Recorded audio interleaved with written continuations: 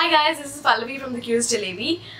In today's video, I'm going to show you how I shampoo, deep condition, style and diffuse my hair from start to finish with detailed steps so you guys can watch along and learn. I realized with the voiceovers I was missing out on a lot of stuff that I was actually covering my blog posts and Instagram, but not everybody reads that. So I hope this video helps you to understand what you need to do for your hair and why I do the steps that I follow in the routine. If you can see my hair, actually this is day 3 hair, so it's gotten a lot like straighter and flatter, and it's very humid, so there's a lot of extra frizz, which is completely normal. Like a lot of you guys come after following the routine, come to me and tell me that it starts to look frizzy on day 2 and day 3. That's completely normal. The more days you go away from your routine, the frizzier it will get, the flatter it will get. When it's just too limp, it means that you need to wash again. Okay? And for the days in between those wash days, there are ways to refresh your hair and protect it at night. For both, I have videos on my channel that you guys should check out. But either way, even with those steps, your hair is going to get flatter and limper as the days progress. And then when that happens, it's time to wash again. Okay, so today I'm going to shampoo, deep condition, which I normally do once a week when I'm not feeling lazy. And then I'm going to style and then diffuse. So it's going to be a long video. So grab a cup of coffee and get ready to see in detail what exactly I do to get results that you see on my Instagram and on my blog post. So I've just washed my hair with just water for now. And next I'm going to use the Pantene Lively Clean shampoo. This is not a CG shampoo, this is a clarifying shampoo, which means that it has sulfates, you know, the ingredient that lathers up and foams and makes you feel really nice. But that's not really allowed in a CG friendly routine because it also actually dries up your hair. And the reason you use it is before you start CG, right before you start, so that all the previous build-up of the conditioners that you've used, all the products, all that goes away. This shampoo will lift up oil, dirt, everything, and even the silicones that are there in conditioners. Silicones are not allowed in a CG friendly routine, right? So before you start CG, this is the shampoo you do one last shampoo with, and then afterwards in your CG routine, once in a while, some people do it once a month, some people do it once a week. If you have wavy hair, you should clarify at least once a week or once in 2 weeks, because most wavies find that clarifying brings back the bounce that they have, especially because wavy hair falls flatter faster. So clarifying is a really nice way to get some life into the waves again. If you have curly hair, you don't need to clarify as often. Once a month also is fine.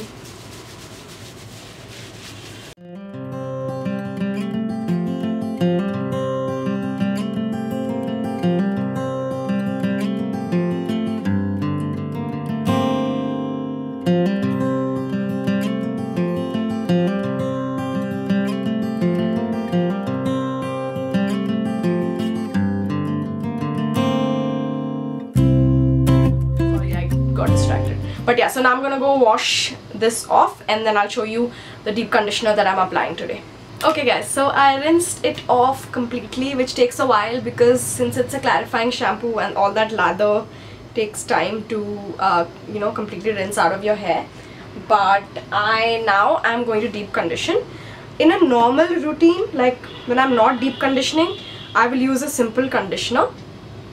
Because I'm deep conditioning, I'm just replacing my conditioner with a deep conditioner. The difference between conditioning and deep conditioning is not a lot. Like, it's basically both smoothen and flatten your hair strands cuticles so that they do not frizz up. And a conditioner is a lighter product, a deep conditioner is more intensive and more rich. Okay, if you guys have just started on your journey, please deep condition regularly and once a week, because it's going to, you know, accelerate your transitioning time into healthier hair faster. Today I'm going to use one of my favorite deep conditioners, which is the Rockin Moisture Me Clay hair mask, and I haven't used this in a very long time, but it's by far one of my favorite hair masks that I've found. I will leave the links on where you can get it in India from, so don't worry. Thankfully, there's a lot of products now that you can get in India, even international ones, without needing to worry about customs and other things like that. So yeah, so this is how the mask is. It's red and very creamy. So I'm gonna spread it in my hands like this, and then I'm gonna smooth it on my hair.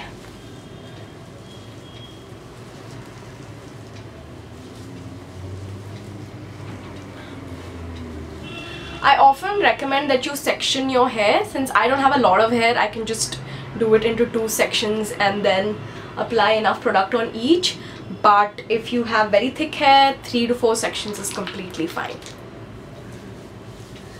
Another mistake that I see beginners making is the amount of conditioner or deep conditioner. In bottles, when they say a small dollop, it doesn't mean that you actually, for curly hair that will work. You need a large amount of conditioner. As your hair gets better, that amount reduces, but generally in order to make sure when you detangle your hair next, you don't have a lot of breakage, you want to have a conditioner first of all which is very slippery and creamy, or a deep conditioner which is slippery and creamy, and then you apply enough of it so that when you comb, you do not have a lot of breakage. You can let your conditioner be in your hair for a while. Don't forget the crown.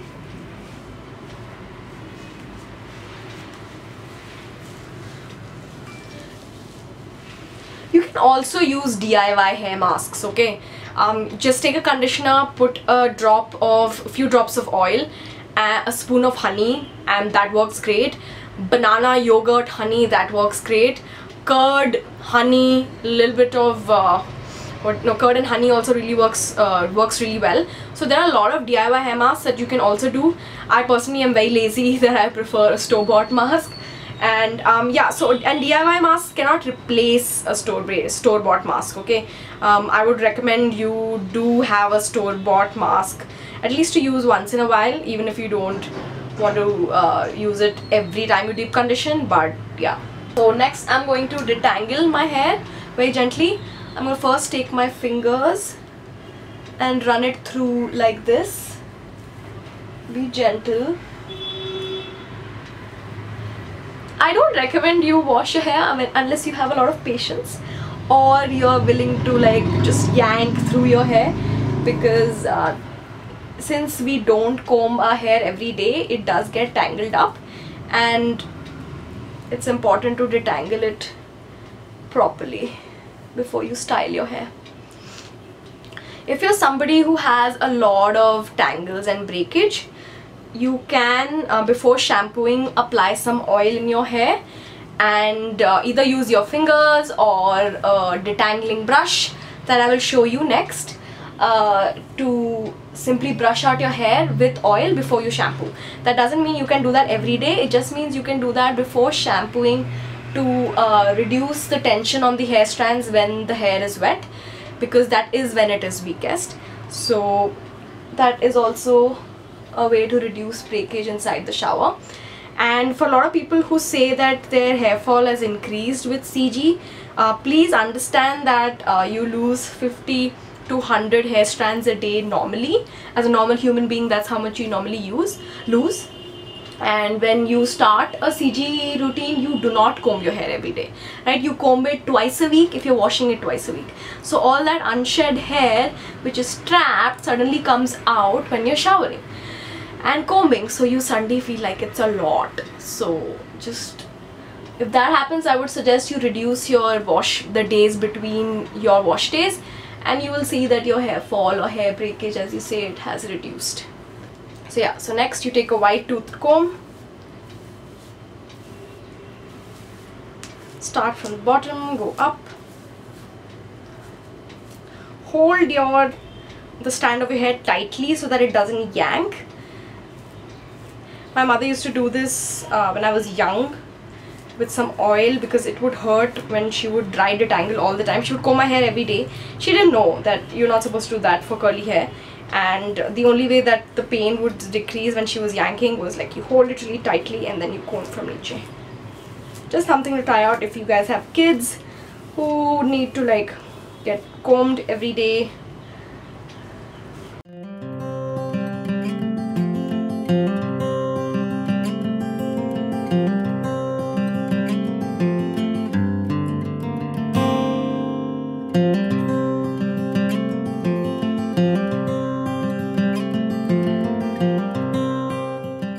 When it gets slightly tougher to detangle, go and drench your hair in water again, or do it under the flow of the shower. The flow of the water sort of makes it easier to detangle. I can't do it right now because I can't shoot inside the bathroom.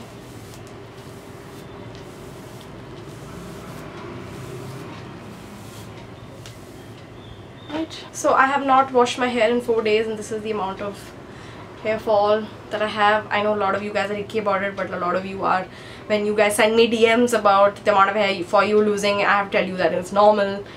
Yeah, it is normal. If your hair fall is too much, go see a dermatologist stat. Okay, there's no shampoo or conditioner that will reduce hair fall unless your internal nutrition, your hormones, all of that are working fine. Okay, so this is the brush that I was talking about. This is the Curl Keeper Flexy brush. It's a detangling and styling brush. For example, as compared to the Denman, which is only a styling brush, you cannot detangle with the Denman, but you can do both with this brush.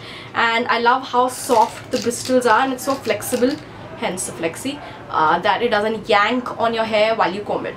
Okay, so now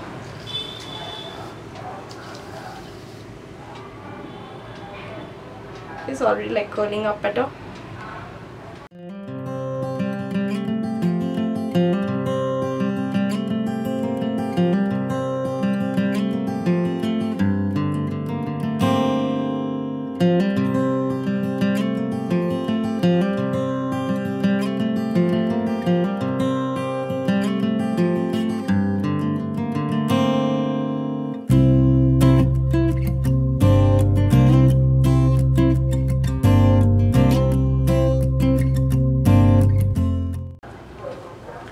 Now, because I have deep conditioned, I'm gonna keep this on my hair for around 20 to 30 minutes. 15 is minimum, 30 to 40 is usually the best of the deep conditioning that you can get. You either take a rubber band or a clip,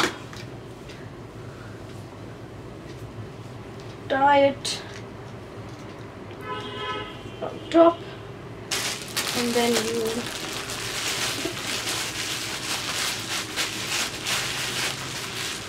take a shower cap and you put it over your hair. Now honestly, a plastic bag also works. That's what I used to do in the hostel when I didn't have a shower cap, but a shower cap, a proper shower cap also works.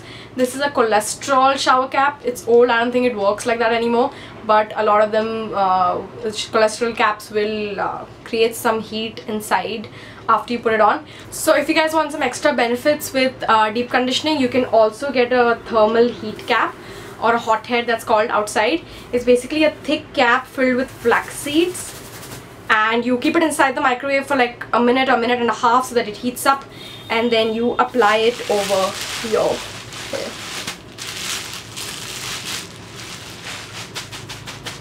And yeah, so I'm gonna do this for 15 minutes, wash my hair, and then show you how I style.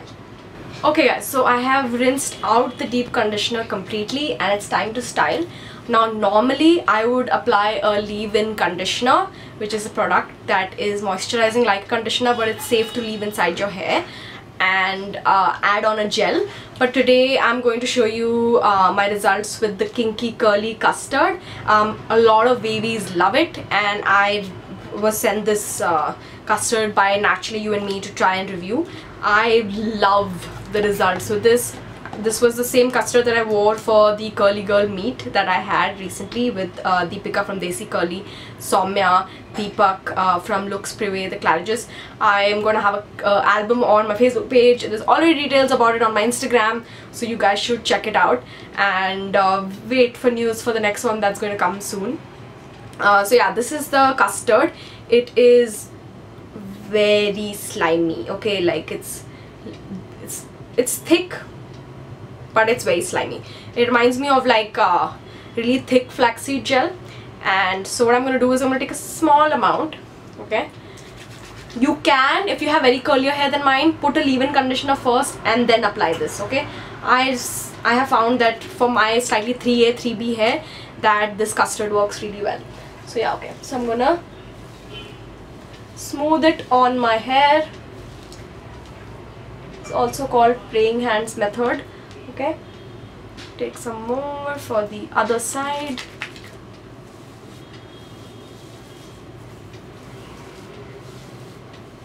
Make sure you don't leave any section, right? Especially the crown. You want it to hold your hair against, at a diagonal. Put it at an angle and then smooth it. Otherwise you're going to have, see, crown frizz, right? So I'm going to now just simply comb it through, okay, and style.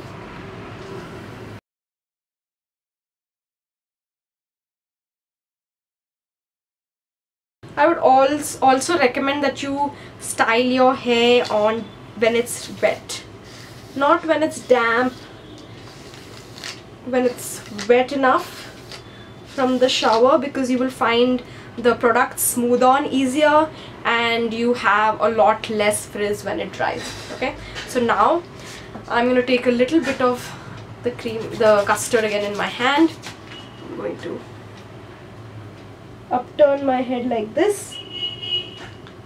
I hope you can see it. Okay, and then just scrunch up. Okay,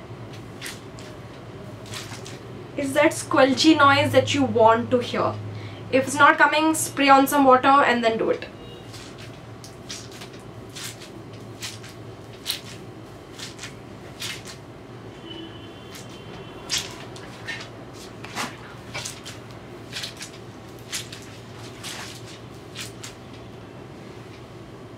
This is called scrunching. It encourages the curl pattern. It removes excess amount of leave-in conditioner, curl cream, gel, whatever you have applied. I'm going to now diffuse my hair. I have a separate video on how to diffuse, but I prefer that over air drying because I don't like traveling in the metro with wet hair and it's snagging on my bag handles and stuff like that.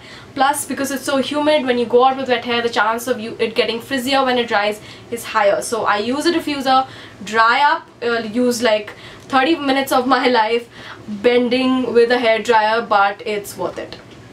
Okay guys, so this is how it looks after it's been fully air dried. It is very crunchy and it's supposed to be like that. A lot of you tell me that your hair becomes crunchy after the routine. The gel is what creates a cast and makes it stiff. The point is to remove the cast by a process called scrunch out the crunch, or SOTC. So what you need to do is basically take any light oil that you have, or you can also do it just with your hands. Some people I know prefer to do SOTC without any oil. Otherwise, in order to avoid any frizz, you can take any oil that you have. I'm actually out of my favorite oil, so I'm just using Soulflower argan oil that I have lying around. Basically, you take some, rub it in your palms, and then you scrunch out the gel cast.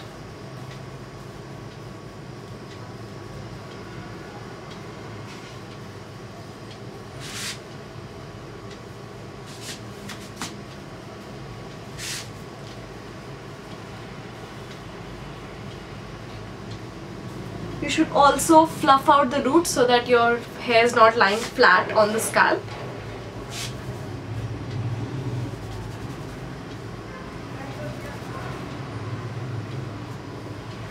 Depending on the weather and the products you use, there'll always be some frizz, but depending on the products you use, it'll be less or a lot, since right now, considering it's humid weather, so I have slightly more frizz, but that's okay, a little bit is fine. And yeah, done. So this is how it looks now.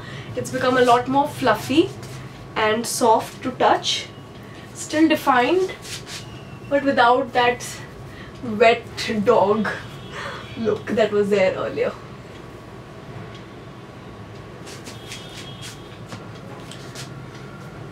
I usually part my hair the opposite way of how I've styled it. Otherwise for like photographs, because my hair is black, a lot of times you don't see the definition and the curls, so for photographs I flip it to one side and then show the curls like this. And yeah, that's it.